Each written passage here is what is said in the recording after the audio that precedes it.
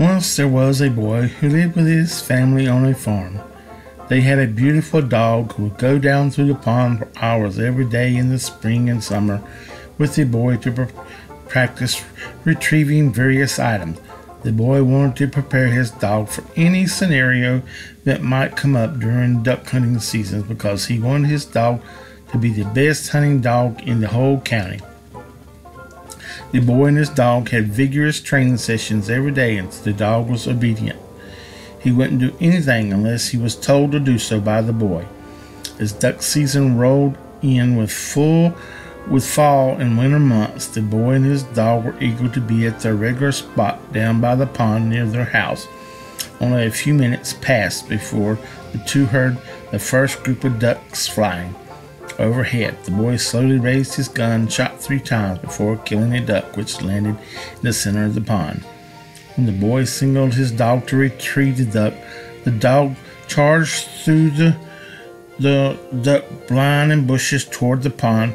However, instead of swimming in the water like he had practiced so many times, the dog walked on the water's surface, retrieved the duck, and returned to the boy. The boy was astonished. His dog had the amazing ability to walk on water.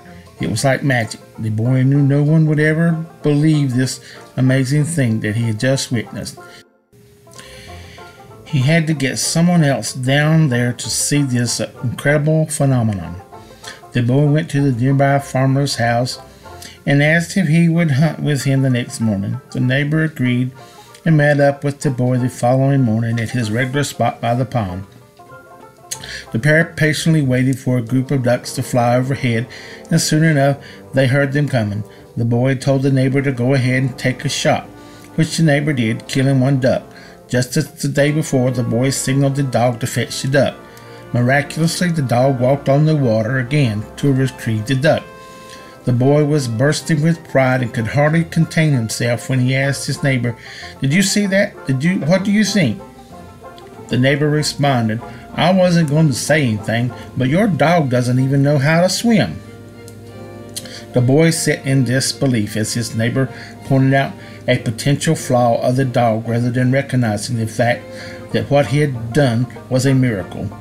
The moral: people will often downplay others' abilities or achievements because they're unable to accomplish the same thing. Don't let this bring you down. Just move on and keep working on improving yourself. Maintaining a positive mindset is a key part of being successful. Furthermore, be conscious of instances in which you may be tempted to not give credit where it's deserved. Pointing out other people's shortcomings does not make you a superior person.